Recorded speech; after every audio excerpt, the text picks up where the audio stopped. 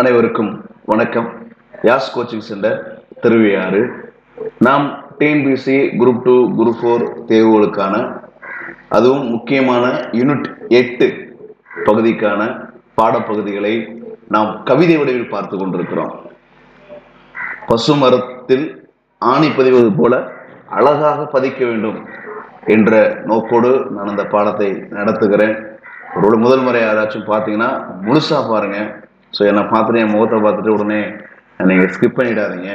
என்னடா இவனா பாடம் நடத்த வந்துட்டான்னு சொல்லிட்டு முழுசா பாருங்க.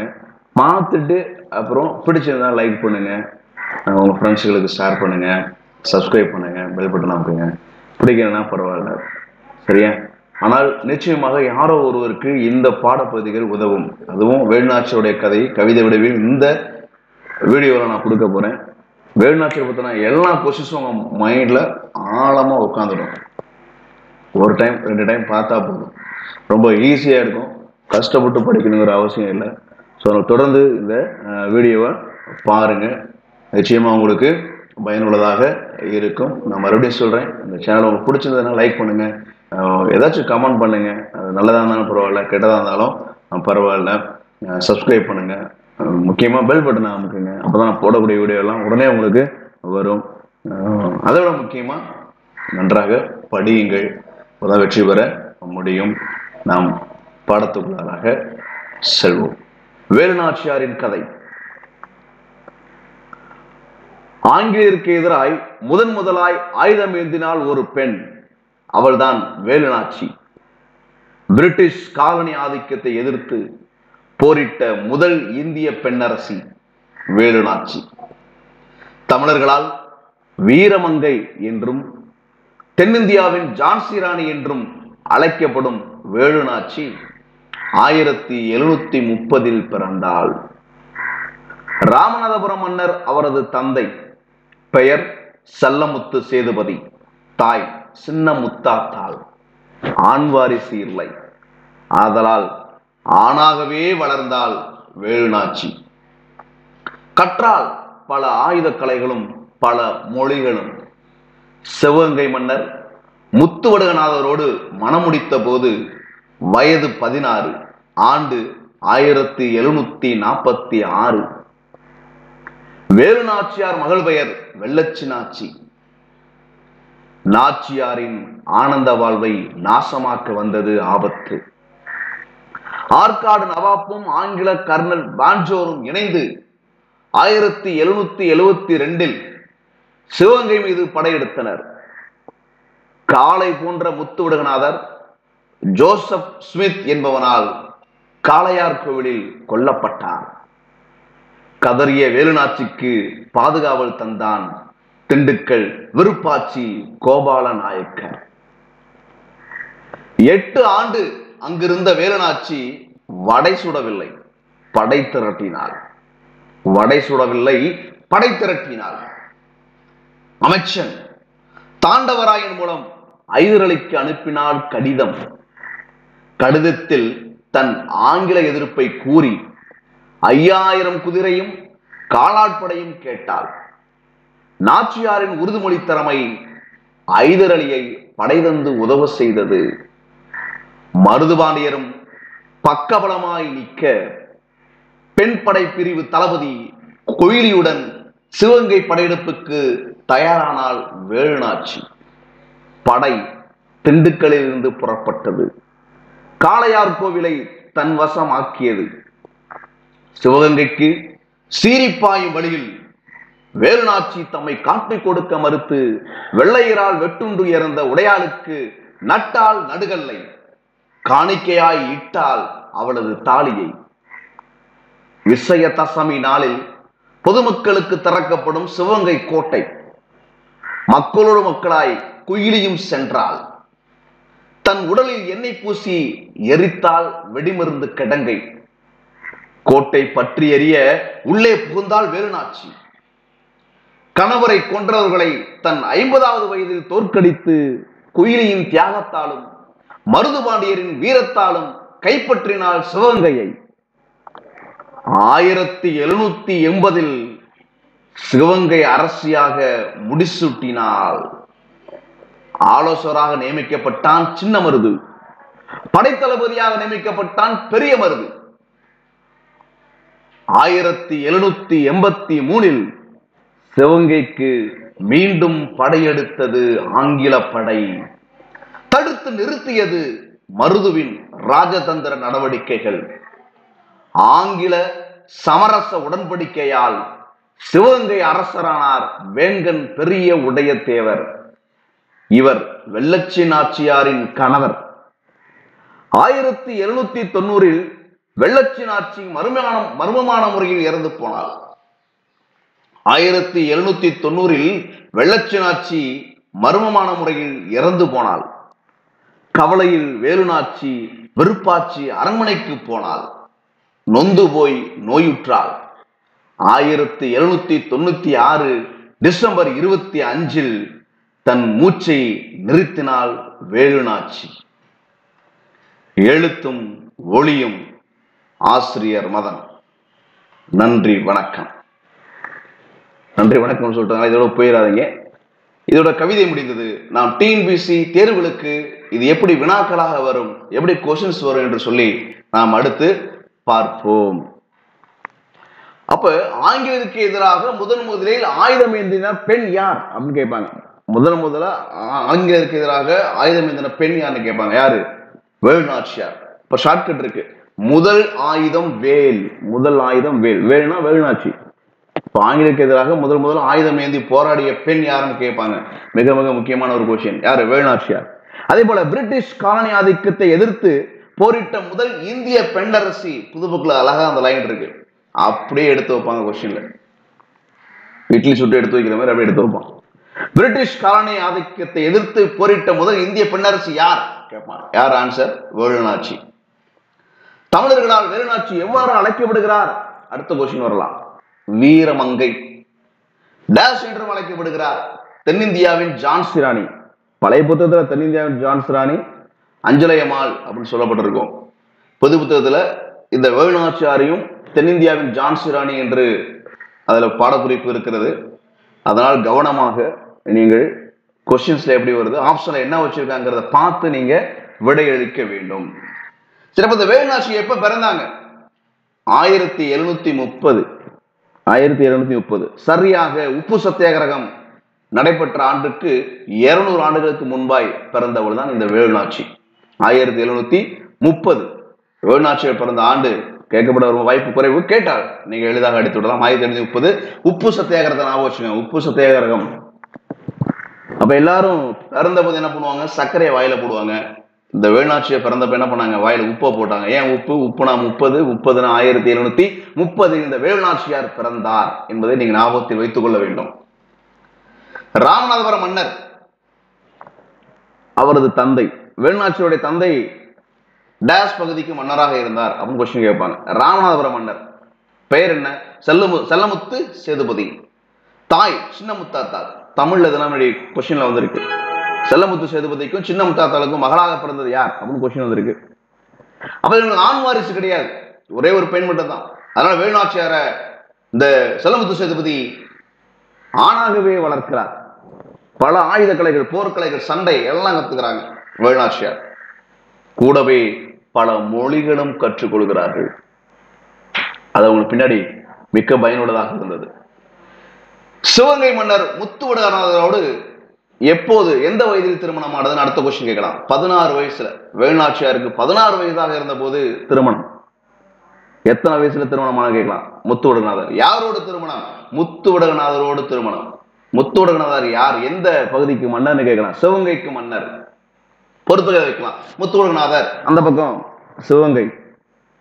ராமநாதபுரம் கொடுத்திருந்தா பொருந்தாத இணை. எப்ப திருமணம் நடந்தது? 16 வயசுல. ஆண்டு ஒருவேளை கேட்டால் 1746. இப்ப வேலுநாச்சியாருக்கு ஒரு மகள், இவங்களுக்கு ஒரே ஒரு மகள் தான். அந்த மகள் பேர் என்ன? வெள்ளச்சி நாச்சியார். வெள்ளச்சி நாச்சியார். வேலுநாச்சியுடைய மகள் பேர் என்னன்னு கேட்கலாம் ஒருவேளை. வெள்ளச்சி நாச்சியார். எளிமையான கொஸ்டினா இருக்கும் அது. அவங்க சந்தோஷமா வாழ்ந்துட்டு இருக்காங்க. இந்த சூழ்நிலையில சிவகங்கை படையெடுப்பு எப்ப நடந்தது? மிக முக்கியமான கொஸ்டின். சிவகங்கை படையெடுப்பு எப்ப நடந்த ஆண்டு அப்படின்னு கேட்பாங்க. 1772. 1772. ராபர்ட் கிளைவ் வந்து பாத்தீங்கன்னா இரட்டையாட்சி கொண்டு வரப்பட்டு இரட்டையாட்சி ஒழிக்கப்பட்ட ஆண்டு கூட சொல்லலாம். 1773 ஒழுங்குமுறை சட்டம் கொண்டு வரப்பட்டது. 1772 அந்த வருஷம் ஞாபகம் வச்சுங்க. அந்த வருஷம் தான் சிவகங்கை படையெடுப்பு நடந்திருக்கு. சிவகங்கை படையெடுப்பு நடந்த ஆண்டு 1772. யார் யார் படையெடுத்து வந்தார்கள்? அடுத்த கொஸ்டின் அப்படியே வரலாம். யார் படையெடுத்து வந்தா? ஆற்காடு நவாப்பும் ஆங்கில கர்னல் பான் ஜோரும். அப்ப பாருங்க, கொஸ்டின் வைப்பான். கட்டபொம்மன் அங்கிட்டு பானர்மேன் இருப்பார், பூலித்தேவன் அந்த பக்கம் கேப்டன் கேம்பல் இருப்பார். இப்ப வேலுநாச்சியார் வைக்கும் போது அந்த பக்கம் யார் இருப்பான்? கர்னல் பான்சோர் இருக்கணும். இருந்தால் அது சரியாக பொருத்தப்பட்டுள்ள இணை, இல்லை என்றால் பொருந்தாத இணை. ஞாபகம். கர்னல் பான்சோர் யாரோடு தொடர்புடையவர்? இந்த வேலுநாச்சியார் சிவகங்கை மீது படையெடுத்து வந்த தளபதி, ஆங்கில தளபதி யாருன்னா பான்சோர். ஆற்காடு நவாப்பும் ஆங்கில கர்னல் பான்சோரும் இணைந்து இந்த சிவகங்கை படையெடுப்பை நடத்தினார்கள். இப்ப கூற்றுல வைக்கலாம், பான்சோருக்கு பதிலாக வேற தளபதி பேர் வச்சிருந்தா அது தவறு, அந்த கூற்று. புரியுதா? இப்படிதான் கொஸ்டின் வரப்போகுது. அடுத்து, அப்ப எங்கு நடந்த போரில் முத்துவடுகநாதர் கொல்லப்பட்டார்? அடுத்த கொஸ்டின் கேட்கலாம். எங்கு நடந்த போர்? காளையார் கோவில். காளையார் கோவில்ங்கிற இடத்துல நடந்த சண்டையில யார் கொல்லப்பட்டது? முத்துவடுகநாதர் கொல்லப்பட்டார். யார் கொன்றார்? கொன்றவருடைய அந்த ஆங்கில படை வீரர் பேர் கூட இருக்கு, ஜோசப் ஸ்மித். Joseph Smith. இது புத்தகத்தில் இல்ல, இது வெளியிலிருந்து எடுக்கப்பட்டது. Joseph Smith. யார? முத்துவடுகநாதரை கொன்ற படை வீரர் பேர் என்னன்னு ஒருவேளை கொஸ்டின் வச்சா ஜோசப் ஸ்மித். எந்த இடத்துல கொல்லப்பட்டார்? காளையார் கோவிலில் கொல்லப்பட்டார். அப்ப கொல்லப்பட்ட பிறகு சிவகங்கை ஆங்கிலேயர் வசமானது, ஆற்காடு நவாப்புக்கு வசமானது. தப்பிச்சு ஓடுறாங்க. யார்? வேலுநாச்சியார் தன்னுடைய மகளை, சிறுவயது மகளை கூட்டிக் கொண்டு திண்டுக்கல் விருப்பாட்சி கோபால நாயக்கர்கிட்ட ஓடுறாங்க. திண்டுக்கல் விருப்பாட்சி கோபால நாயக்கரும் அடைக்கலம் கொடுக்கிறார். இப்ப வேலுநாச்சியாருக்கு அடைக்கலம் கொடுத்தவன் யாருன்னு ஒரு கொஸ்டின் வரலாம். யாரு? திண்டுக்கல் விருப்பாட்சி கோபால நாயக்கர். அப்ப திண்டுக்கல் விருப்பாட்சி கோபால நாயக்கரோட வேலுநாச்சியார் எத்தனை ஆண்டு தஞ்சம் புகுந்திருந்தார் அப்படின்னு அடுத்த கொஸ்டின் கேட்கலாம். எத்தனை ஆண்டு?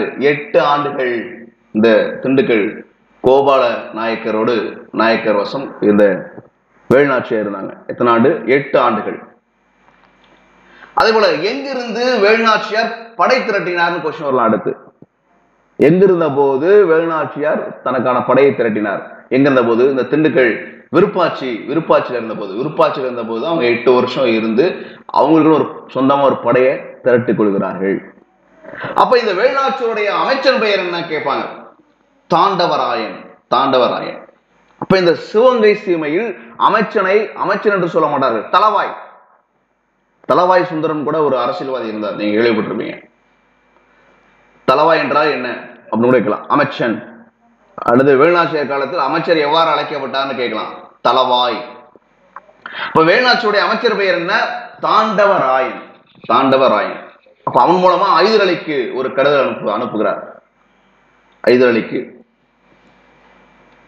ஐதர் அலி யாரு? திப்பு சுல்தானுடைய பையன் ஐதர் அலி.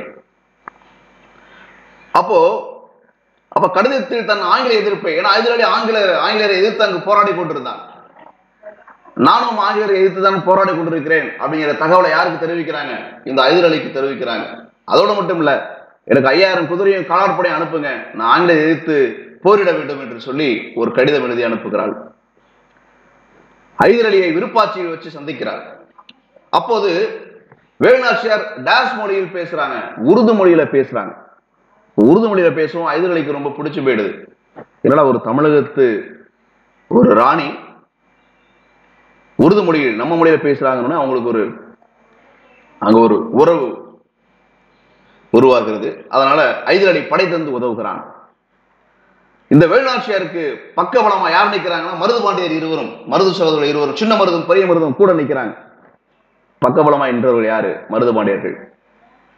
அப்ப இந்த வேலுநாச்சியார் பெண் படை பிரிவும் வச்சிருந்தாங்க, மிக முக்கியமானது. அந்த பெண் படை பிரிவுக்கு தளபதியாக யார் நியமிக்கப்பட்டிருந்தார்? குயிலி. மிக முக்கியமான கொஸ்டினா இருக்கலாம். வேலுநாச்சியாருடைய பெண் படை பிரிவு தளபதி பெயர் என்ன? குயிலி. இவங்களோட சேர்ந்து சிவகங்கையை படையெடுத்து மீண்டும் மீட்க வேண்டும், தன்னுடைய சொந்த நிலத்தை மறுபடியும் மீட்க வேண்டும் என்று சொல்லி படையை திரட்டுகிறாள் வேலுநாச்சி. படை எங்கிருந்து புறப்பட்டது? அது கூட கொஸ்டின் வரலாம். திண்டுக்கல்ல இருந்து புறப்பட்டது. படை திண்டுக்கல்ல இருந்து புறப்பட்டது. சிவகை நோக்கி போறாங்க. போற வழியிலேயே ஈஸியா அடிக்கிறாங்க. காளையார் கோவிலை அடிச்சு காளையார் கோவிலை வேலுநாச்சியார் வசமாகி வருது. அப்போ சிவகைக்கு சீர்பாய்கிறது இவனுடைய படைகள். அந்த வழியில் வேலுநாச்சியார் ஆங்கிலேயர் காட்டி கொடுக்க சொல்லி ஒரு பெண்ணிட கேட்கிறாங்க. உடையாள் என்ற பெண். அவள் காட்டி கொடுக்க மறுக்கிறாள். அதனாலே அந்த பெண்ணை வெட்டி கொண்டுறாங்க ஆங்கிலேயர்கள். அவருடைய கல்லறை அங்க இருக்கிறது போற வழியில. இது ஞாபகத்துல வருது. யாருக்கு? வேலுநாச்சியார் ஞாபகம் வருது. உடனே தன்னுடைய குதிரையை நிறுத்தி விட்டு அந்த இடத்துல ஒரு நடுகல்லை நடுக்கிறார். யாருக்காக வேலுநாச்சியார் நடுகள் நட்டால் அப்படின்னு கொஸ்டின் வரலாம். யாருக்காக? உடையாளுக்காக. அப்ப வேலுநாச்சியாரை காட்டு கொடுக்க மறுத்து தன் உயிரை தியாகம் செய்தவள் யாருன்னு கேட்கலாம். உடையாள். உடனே தன்னுடைய திருமாங்கலத்தை தான் கழுத்துல போட்டிருக்க வாய்ப்பில்லை. ஏன்னா கணவர் இறந்துட்டாங்க. ஒருவேளை அந்த தாலியை பத்திரமா ஒருவேளை வச்சிருந்திருக்கலாம். அந்த தாலியை எடுத்து இந்த நடுகள் மீது மாலையாக அணிவிக்கிறார் வேலுநாச்சியார். அப்ப இந்த சிவகங்கை கோட்டையானது விஜயதசமி நாளில், ஏன்னா அவங்க ஆற்காடு நவாப் அப்படிங்கிறனால அவங்க விஜயதசமி நாள்ல தான் பொதுமக்கள் அனுமதிக்க விடுவார்கள். கோட்டை வாசல் திறக்கப்படும். பொதுமக்களும் அந்த கோட்டைக்குள்ளார போக முடியும். இந்த விஷயம் தெரிஞ்சு குயிலியை அனுப்புறாங்க.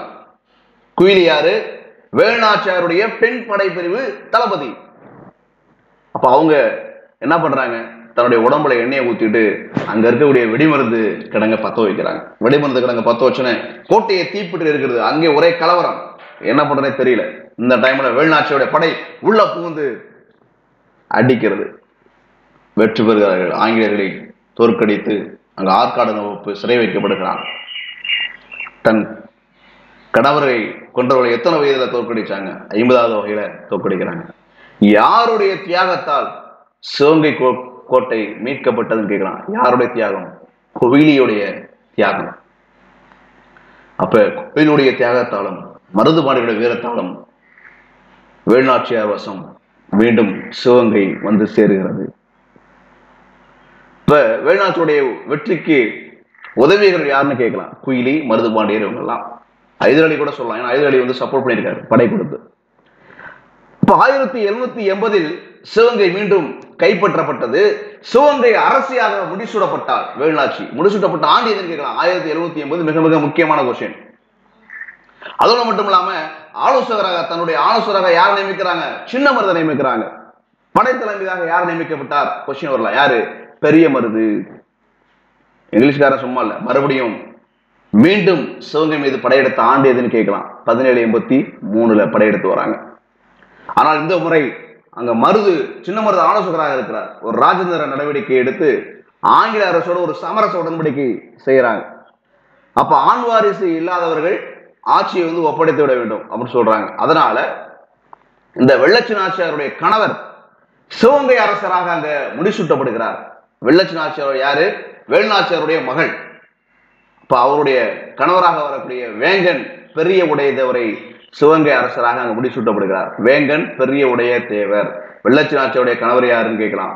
வேலுநாச்சியாருக்கு பிறகு சிவகங்கை அரசராக முடிசூட்டப்பட்டவர் யாருன்னு ஒரு கொஸ்டின் வரலாம். யார்? வேங்கன் பெரிய உடைய தேவர். ஆனால் இந்த வெள்ளச்சி நாச்சியார் 1790 மர்மமான முறையில இறந்து போயிறார். இந்த கவலையில இறந்த பிறகு எங்க போறான்? விருப்பாட்சி அரண்மனையை போய் தங்கிறார் வேலுநாச்சியார். அங்கே நோய்வாய்ப்பட்டு வேலுநாச்சியார் இறந்த ஆண்டு இதெல்லாம் புத்தகத்துல இல்ல. 1796 டிசம்பர் 25 அவருடைய இறந்து விடுகிறார். இதுதான் வேலுநாச்சியிலிருந்து வரக்கூடிய வினாக்களாக இருக்கும். இந்த படம் நிச்சயமா உங்களுக்கு பிடிச்சிருக்கும்னு நினைக்கிறேன். அழகா பதிஞ்சிருக்கும். எப்படி கொஸ்டின்ஸ் வர்றதுக்கு வாய்ப்பு இருக்கு அப்படிங்கிறதையும் உங்களுக்கு விளக்கமா நான் சொல்லிட்டேன். நம்ம சேனலை முதல் முறையா பாக்குறவங்க கண்டிப்பா லட்சக்கணக்கான பேர் டிஎன்பிஎஸ்சி எழுதிட்டு இருக்காங்க. எப்படி படிக்கிறது, எங்க படிக்கிறதுன்னு தெரியாம தடுமாறிக்கிட்டு இருக்காங்க. நிறைய யூடியூப் சேனல் கூட பார்க்கலாம். ஸோ உங்களா ஷேர் பண்ணுங்க. ஒரு முறை பார்த்தா போதும், மனசுல ஆழமா பதிஞ்சிரும். எனக்கு நம்பிக்கை இருக்கு, கான்ஃபிடன்ட் இருக்கு. அவங்களுக்கு ஆழமா போய் உட்காரும். கொஸ்டின்ஸ் கேட்டா ஆட்டோமேட்டிக்கா ஆன்சர் வரும். நிச்சயமா அவங்களால பதிலளிக்க முடியும். அதனால உங்க நண்பர்களுக்கு தயவு செய்து பார்க்கிறவங்க ஷேர் பண்ணுங்க. அது உங்களுடைய நட்புக்கு செய்யக்கூடிய மிகப்பெரிய பரிசாக அமையும். அவங்கள சப்ஸ்கிரைப் பண்ண சொல்லுங்க, பெல் பட்டனை அழுத்த சொல்லுங்க. நம்ம வீடியோ தொடர்ந்து இது போல வீடியோ வந்து கொண்டே இருக்கும். எல்லா பாடங்களும் எளிமையாக உங்களுக்கு இந்த யாஸ் டிஎன்பிஎஸ்சி கோச்சிங் சென்டர் என்ற இந்த யூடியூப் தளத்தில் இலவசமாக வெளியிடப்படும். அதனால் மாணவர்கள் அனைவரும் பயன்படுத்திக் கொள்ளுங்க. பார்ப்பதோடு விட்டுவிடாமல் நண்பர்கள் ஷேர் பண்ணுங்க, சப்ஸ்கிரைப் பண்ணுங்க, பெல் பட்டன் அனுப்புங்க. அதோட முக்கியமா நன்றாக படியுங்கள். நிறைய தேர்வுகள் வரப்போகிறது. நிச்சயம் உங்களால் வெற்றி பெற முடியும். God bless you. நன்றி, வணக்கம்.